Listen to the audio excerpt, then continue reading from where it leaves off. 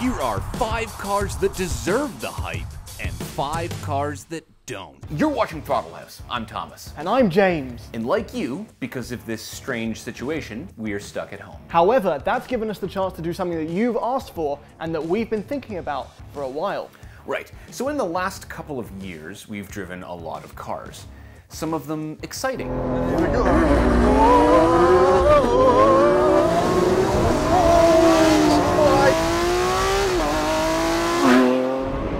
And some of them really not. Foot down.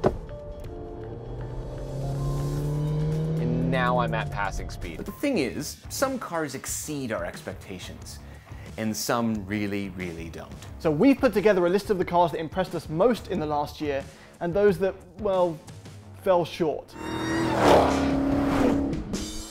And if you're new to Throttle House, we do car reviews, track tests, and quite a lot of messing about. So subscribe and hit the bell.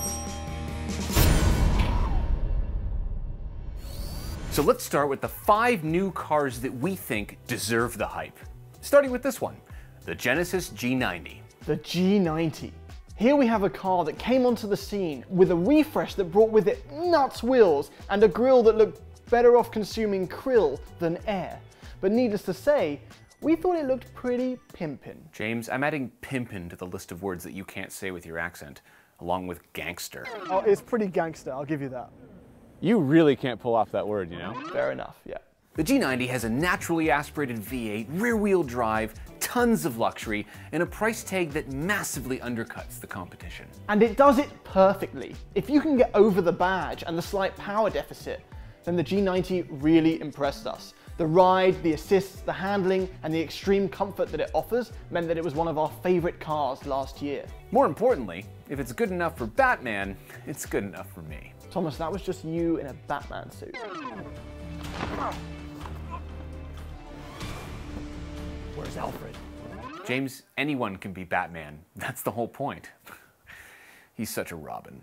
Number 4, the Honda Civic Type R.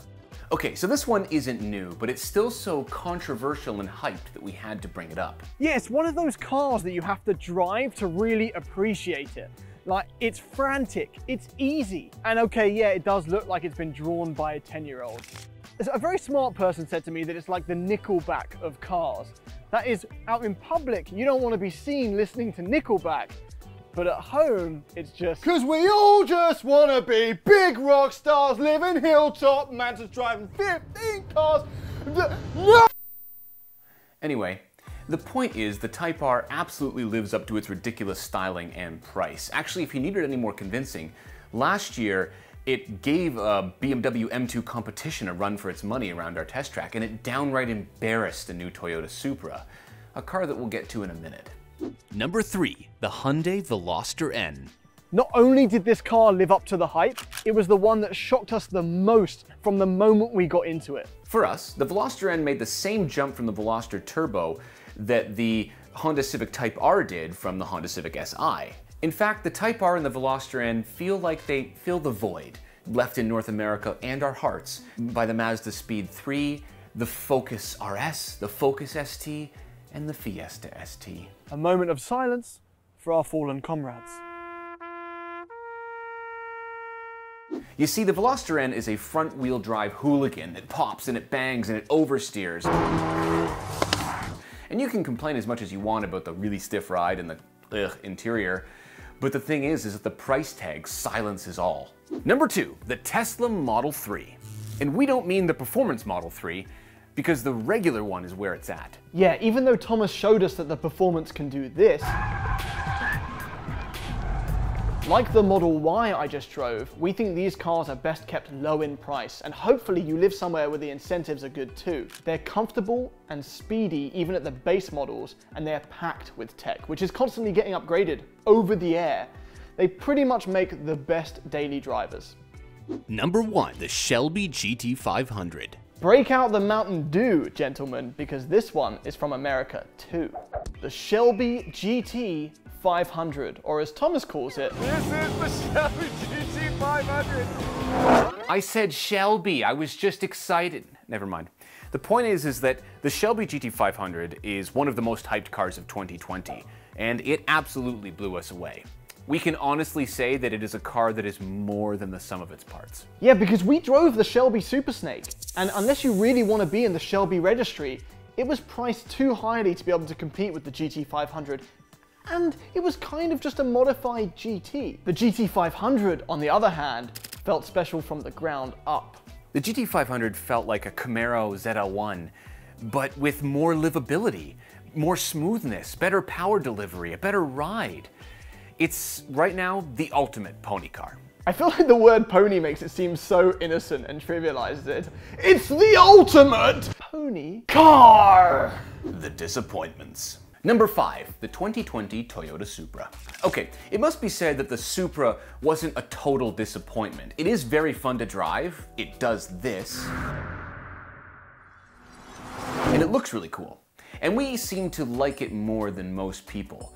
But the thing is that the hype for this car didn't quite seem to match the reality. Yeah, because as fun as it was, it didn't feel like a game changer. It felt like a prettier M240i, and there is zero hype for that car. It even has the same engine, and you can't even drive the Supra with the windows down because the buffeting is so extreme. Also, for whatever reason, it didn't quite seem to set a lap time that I was hoping for. It lost to a Honda Civic Type R, an M2 Competition, an Audi RS3 around our test track. It just felt like I couldn't carry the speed that I wanted through the corners. But with that said, I am very excited to try the upgraded 2021 Toyota Supra. Number 4, the Maybach S650. Okay, even with the amazing Magic Sky, the Maybach just felt like a normal Mercedes S-Class with some fancy interior bits and some extra badging. Actually, one of the most common comments on our video of that car, which happened to be bulletproof by the way, was that it was better than a Rolls. No, it's not. It's also priced below the normal Mercedes-Benz S65, so even its pricing doesn't suggest something special. We thought with the reputation that Maybach had that it would be a Bentley killer, but the Bentleys, which are more expensive and handmade, feel a lot more special. And then Rolls-Royce is just in another league entirely. Number 3, the Honda Accord 2-liter turbo manual. So we've heard time and time again that the Honda Accord 2.0T Sport is a sports car. It's just not. It's a front-wheel drive, open-diffed, family sedan with a dull-feeling clutch and shifter. No, and no, a tune does not make it a sports car. But that doesn't mean that it isn't a very good car, and it is actually very fun to drive. And if you follow us on Instagram at The Throttle House, you'll know that I loved my time with the Accord Hybrid. I think in that trim, it amplifies the Accord's strengths the best. Comfortable, spacious, and still fun to throw around town. So is the Accord worthy of the hype? Maybe, maybe not. Is it worthy of your wallet? 100%. I'd just stick to the 10-speed, not the manual. Number 2, the Cadillac CT5 Sport. For years, Cadillac was known as having the best handling characteristics and the most engaging sports sedans. So we were very excited to try the brand new CT5. If you know Cadillac sedans, then you know how good they can be. And even though this wasn't the V model, it still said sport on it. And we wanted it to get our blood pumping just a little bit. And it didn't. I mean, it shined in some areas. It had great seats and a really high quality interior, but it had a really dull transmission and engine. And for 50 grand Canadian, we expected better. We will, however, be trying the CT5V very soon. And from everything we know, we hope that that's going to fill in all those holes. And, you know, a CT5V with Super Cruise sounds like it could be a brilliant car. And number 1, the Mazda 3 all-wheel drive hatch. A car that we literally dreamed about. Hey Thomas, are you ready to drive the new Skyactiv X Mazda Speed 3? I thought it wasn't out yet. Well, it is. The car that we hoped would give the WRX and the Golf R a run for their money. And it does have some amazing attributes. It has an interior quality that can blow hitchhikers away. Doesn't it look good? I mean, yeah. And the interior, right, is so nice. Oh man, thank you. So, should I just stick my bags in the trunk? Oh yeah. Yeah, sure. Just close that door for a second. Oh, yeah, sure. Yeah. I don't believe it! That interior was so nice. And it has exterior styling that can only be described as beautiful. and it has a wonderfully quiet ride. They knocked it out of the park. And just like everyone else's, our hopes were high. Unfortunately, from the driver's seat and the rear passenger seat, it was a bit of a letdown. 186 horsepower to all four wheels sounds like a lot, but it just isn't.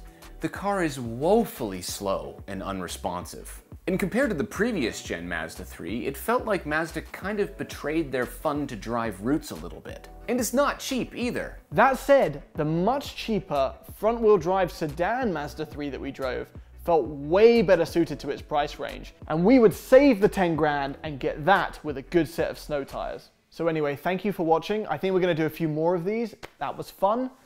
Supposed to cut to Thomas right now? What's he doing? Okay, he's got back to doing isolated things. Right.